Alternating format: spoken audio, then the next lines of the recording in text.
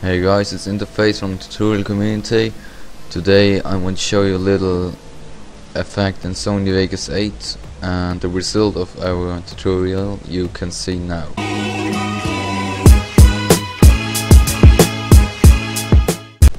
Now, for doing this effect you have to got a recorded file of a shot, maybe AVP, or also can be another shot.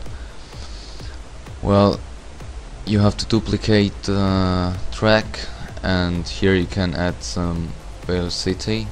You can see I added the track one frame before the shot, so I just cut it out. So here it's that track without any colors, and here the colors.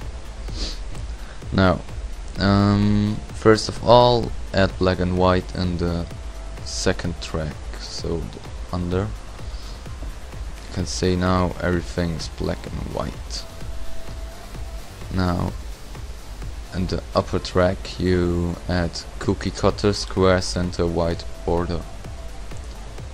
Now choose circle and choose the frame around, like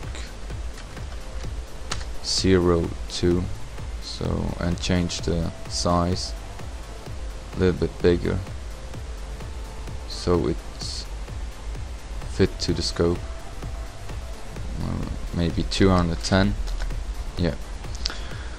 Now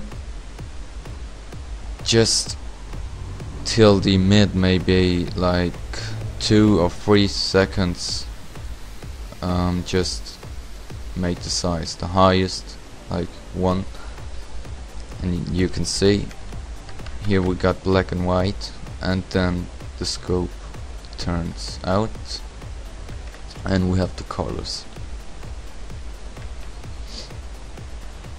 Now if you doesn't understand it, just ask in the comments or write a personal message. By the way, we are still searching for members, so if you're interested in making tutorials and or making tutorials about graphic design, not only about Counter-Strike Source, just write a personal message and we can talk about it.